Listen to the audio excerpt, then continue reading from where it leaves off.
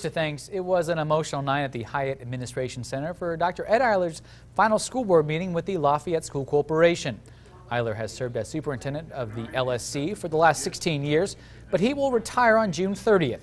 But he's not done yet. In the next couple of weeks, he will oversee final training for teacher evaluations, an action that was approved at tonight's board meeting.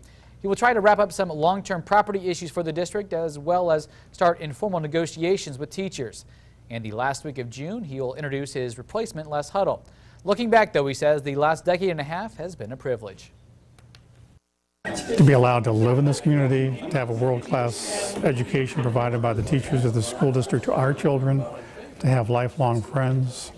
I think that I've been privileged to work with boards of education who have allowed me to have the opportunity to serve and advocate for our children in our community. Eiler says he plans to stay involved in some way with education, but he will enjoy spending much more time with his wife of 40 years, their 3 children, and 5 grandchildren.